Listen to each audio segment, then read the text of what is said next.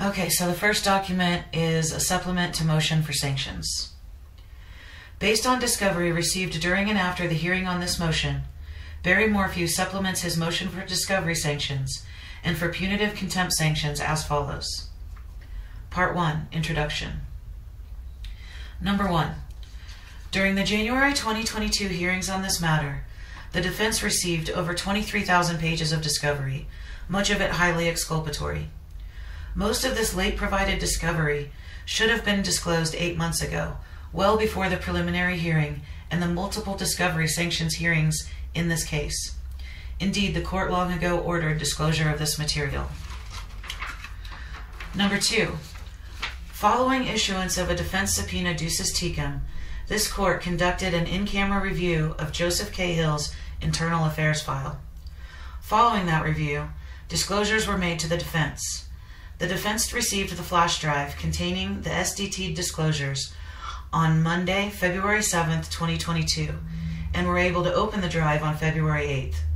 As a result of this disclosure, it is revealed that much more exculpatory evidence had not been produced to the defense prior to the preliminary hearing that would have changed the outcome of the hearing. The SDT's disclosure also reveals that much more exculpatory evidence has still not been produced to date. Additionally, Mr. Morphew's attorneys received an operable electronic storage device and first had access to the material on February 2nd, 2022. Highly exculpatory information was contained in that device as well. Part 2. Additional exculpatory material covered by new disclosures. Cahill. Arresting Mr. Morphew now is the worst decision that you can make. Number 3. Mr. Cahill and CBI Agent Graham were the co-lead investigators of the year-long Morphew investigation. On December 2nd, 2021, Mr. Cahill was interviewed by Internal Affairs. In that interview, Cahill stated he told many law enforcement witnesses in this case that arresting Mr. Morphew was premature and the worst decision that could be made. He also stated the case was not remotely ready for anybody to move the case forward. Number 4. In the interview, Mr. Cahill also stated that he shared these opinions and reasons for his opinions with Agent Graham. Mr. Cahill suggests in the interview that Agent Graham agreed with his view. Agent Cahill's two supervisors, CBI Deputy Director Chris Schaefer and CBI Agent Kemper, talked with Chaffee County Sheriff John Speasy about the concerns expressed by Agents Cahill and Graham. Mr. Cahill stated that Sheriff Speasy did not heed CBI's advice or opinions and moved forward with Mr. Morphew's arrest. Mr. Cahill summed up by saying, "It is what it is." Number 5. The affidavit in support of the arrest of Mr. Morphew, which was attested to by District Attorney Linda Stanley, then Chief Deputy District Attorney Jeff Lindsay, and Investigator Alex Walker, states that Agents Cahill and Graham reviewed the entire affidavit and implies that they supported the arrest of Mr. Morphew.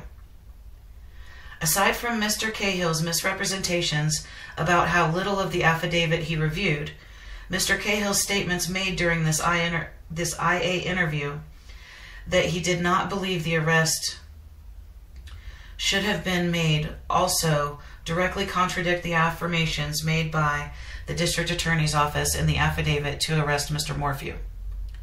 Number 6.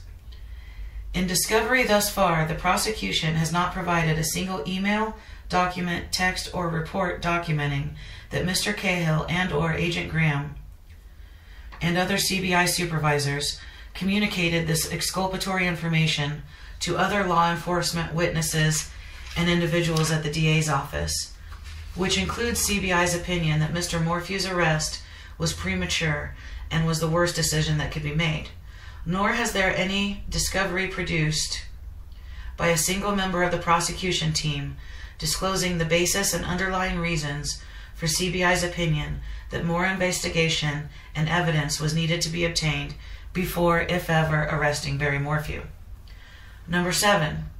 Due to the lack of production of this information prior to critical hearings, the defense was unable to reveal or present in court the fact that the arrest warrant affidavit contained falsehoods and misrepresentations.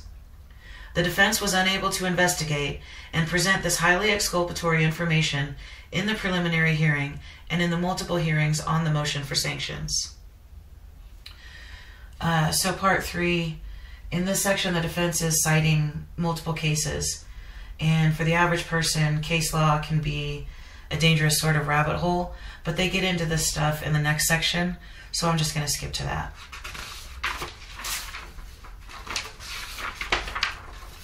Part 4.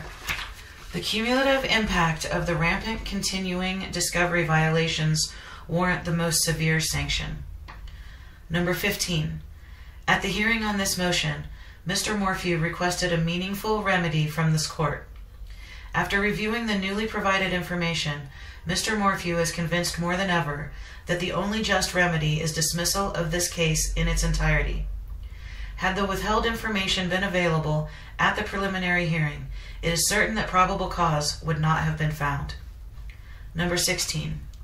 Thus, either as a function of this court's authority to dismiss the case as a discovery sanction for outrageous governmental conduct, or through the vehicle of reconsidering the ruling at the preliminary hearing, this court should dismiss this case. Number 17. The facts of this case, as this court has seen through the submissions, exhibits, and evidence, warrant the most severe sanction. There is no way to remedy the damage that the governmental misconduct has caused. The preliminary hearing indisputably violated Mr. Morphew's due process rights and would not have resulted in a finding of probable cause had the evidence not been withheld. The intentionality and pattern that have been demonstrated cry out for a powerful and severe sanction to deter the outrageous government conduct witnessed here. Number 18. This court should find powerful guidance in the Court of Appeals words in People v. Auld, when the court stated, "We conclude that when the integrity of the court is compromised, as here, by overzealous prosecution, dismissal of the case is an appropriate remedy." In this case, the integrity of the court has been compromised by repeated presentation of false and misleading evidence at the preliminary hearing, and even at the hearing on the motions for sanctions/dismissal. The only appropriate remedy is vacation of the fraudulently obtained result at the preliminary hearing, dismissal. Number 19. The circumstances in this case are like those that compelled dismissal in People v. Alberico. There, the prosecution failed to share victim interviews that were materially inconsistent with the victim's testimony at trial until after the prosecution's case in chief. Here, the prosecution failed to share critical exculpatory information until after the prosecution witnesses testified at the preliminary hearings, and then continued that intentional pattern of nondisclosure, repeatedly waiting until just after critical hearings and stages before turning over impeachment material that would have been highly exculpatory had it been received before, not after, the witness testified. Number 20. Based on the evidence and submissions before this court, there can be no doubt that at the very least, the prosecutor has been involved in this misconduct from early on in the investigation. Mr. Morphew's attorneys have been left to scavenge for hints of undisclosed Brady material, even after the prosecution has repeatedly represented that such material had been disclosed. Number 21. Under the circumstances of this case, no remedy short of dismissal is appropriate. The promise of Brady v. Maryland that the due process clause will protect a defendant from a prosecutor who withholds exculpatory information ring hollow when a prosecutor disregards her obligations in the hopes that no one will find out. If the deterrent sanction of dismissal is not appropriate in this case, when would it be? Number 22. It is abundantly clear that had the prosecution not intentionally withheld massive amounts of exculpatory evidence prior to the preliminary hearing, probable cause would not have been found. The only just remedy is dismissal of the case. This can be accomplished as a discovery sanction, a sanction for outrageous governmental misconduct, or as a reconsideration of the result of the preliminary hearing. Then there are 3 exhibits. Exhibit A is titled Cahill Exculpatory Statements and Timeline of Events. And in this 2-page document, it's a timeline of events, but then in the second column, it's labeled follow-up questions at preliminary hearing if discovery was not withheld, concealed, or destroyed. So basically it shows what happened, and it shows what the defense said would have happened had all of that information not been what they alleged to be purposely undisclosed. So I won't read through that whole document, but it's a good one to look at and consider. Exhibit B is the Internal Affairs Investigation Report, and I'll just go through that. So this is their report regarding Agent Cahill. Agent Cahill explained the sources of his stress. Army Reserve deployment schedule. He was set to travel to the Philippines in January of 2021, but that fell through. Then he was set for and attended military school from March through May of 2021. Title: The Morphew Investigation, Arrest Made of Suspect. Point 1. Agent Cahill thought the arrest of the suspect in this investigation was premature. He said he spent a year of his life putting the case together. He said this came about while he was attending his military school, March through May 2021. He saw, quote, an erosion of framework that myself and Derek Graham put together, end quote. Graham is a CBI agent working along with Cahill on the Morphew investigation. Point 2. Agent Cahill said there was nothing he could do about the arrest and a lack of continuity happening right when he was about to graduate from his military school. He described the arrest of the suspect as the worst decision that could have been made.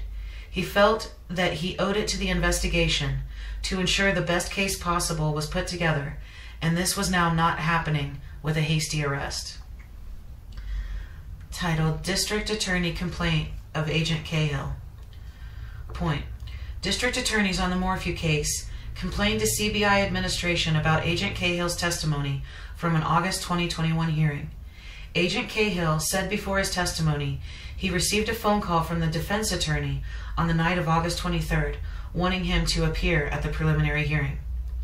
Cahill said he showed up to the hearing unprepared and had almost no communication with the sheriff's office or the district attorney's office before the hearing.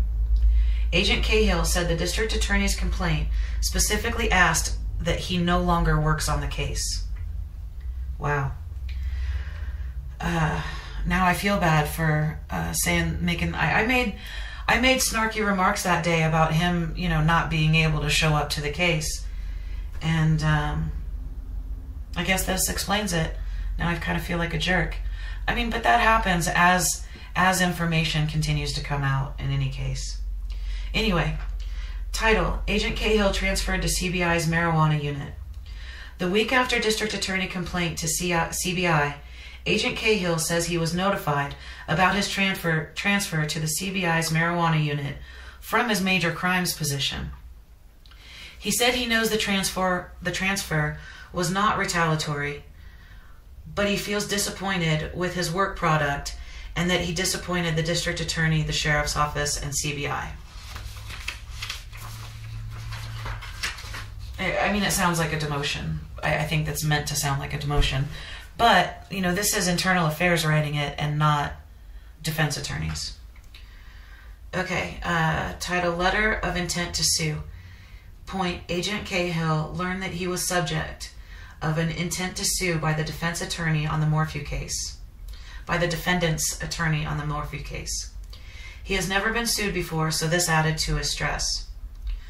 Title: Zoom call Agent Cahill had with the defense.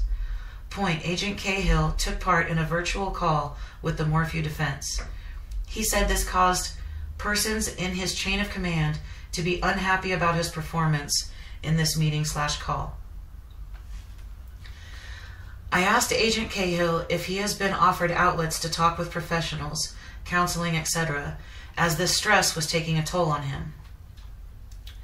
Cahill said he was ordered by Deputy Director Chris Schaefer to see Dr. Nicoletti. Cahill said he would be accepting of that, but his tone and demeanor in the interview indicated otherwise. I did follow up with Cahill on this same topic later in the interview, where he assured me he was committed to speaking with counselors. Agent Cahill told me he did not realize, quote, how distracted I was until the 19th, end quote. Cahill said the morning he shot his hand, he had worked out and felt good. He had a motorcycle ride planned with a friend. Cahill said he rarely takes time off for himself and has not taken annual leave since 2019. Cahill said he was also looking forward to the following week as his father was coming to Colorado Springs for Thanksgiving. That's interesting. We knew that there was an accidental discharge of a firearm in his residence, but apparently he shot himself in the hand. It was so hard not to put a bad joke in there. Okay. Agent Cahill talked more about this transfer to the marijuana unit. Cahill said he spoke to various persons and that he needed to find the positives in this new assignment. Cahill said he recently began to learn about the distillation process related to marijuana. He also enjoyed working with several of the marijuana team members. He said a silver lining was coming to light with this new assignment as he was learning new things. He said this was an opportunity for him to learn the narcotics side of law enforcement and diversify himself. He thought his transfer started to make sense. Cahill said he should not have internalized the transfer as much as he did because he thought that he had fucked up. I asked Agent Cahill about his relationship with his wife. He said they are not legally married, but they have been together off and on for a long time. He said they have had a back and forth relationship. She does not like him being both in the Army and CBI. Cahill said staying in the Army was for the extended health care the Army can provide. He also said he enjoys the friendships he has in the Army. He thought his relationship with his wife was good. He said with this recent injury, she is a nurse and she has been in full-on nurse mode helping him. He said ever since he has known her, she has been a solid friend. The shooting on the 19th scared her, but she has been 150% supportive. So that's the end of the internal affairs report. And then the other part is transcripts from the preliminary hearing, which I suppose, and I haven't read all the way through it. I mean, all this stuff just came out, less than an hour ago. So it was just a really quick read through of the documents and exhibits. But this is public information and it is on the court's, the website. I'm not sure. I have to compare and see if it's a new case number since the change of venue to Fremont County. But I do know that it's in a new place on the court's website. So anyhow, there you go. Keep up the good work, Kit. Bye.